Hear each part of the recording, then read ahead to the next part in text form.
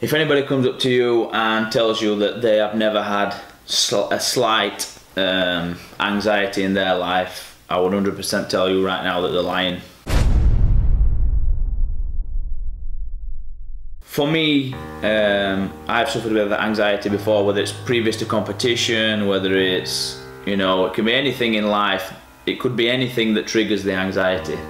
But the one way that I've found to help and maybe deal with this is finding what those triggers are in your mind that start the anxiety, and then from there trying to find a way around not focusing on the thought that causes the anxiety. So for example, me, as I was a lower grade in Jiu-Jitsu, potentially blue belt level, this would only happen the one night before the competition, so the night previous to the competition, could be laid there in bed thinking, overthinking the competition. So I could be laid in bed thinking scenarios that would happen.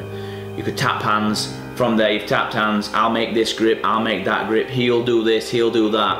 Overthinking every single step. When in reality it comes to the fight day and not any one of those scenarios that you've thought about and you've lost sleep about and you've got anxious about the night before happen. Never. It never happens. So the way that I've learned to deal with this, and I think Jiu-Jitsu helped, for example, those situations, learning to be able to shut those thoughts off, shut the thought process off that causes the anxiety, has helped me in later life with little things that could cause anxiety. So any advice I would give, when you feel the anxiety come on, you know, the anxious feeling, the butterflies in the stomach, the heart racing a little bit, what I would say is, as soon as you feel that feeling, and only you'll know this, what thought was you having at that time that caused the anxiety? From there, you know the trigger. You know the initial trigger that causes that feeling inside you. Try and switch the mentality when you think that thought.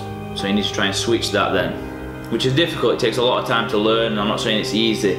I'd be lying if I said it was easy, otherwise no one would ever have anxiety. But all I'm saying is, if you can find out the triggers of your anxiety, you can help manage that anxiety much better than just waking up saying, I'm anxious today, I'm anxious. You know, you need to ask yourself in more depth, what is causing that anxiety? Is it money trouble? Is it, I don't know, competition? There's all these things that can cause many different people anxiety, anxious thoughts, anxious feelings. If you can find the trigger, you are halfway to helping yourself be able to control that anxiety that you feel.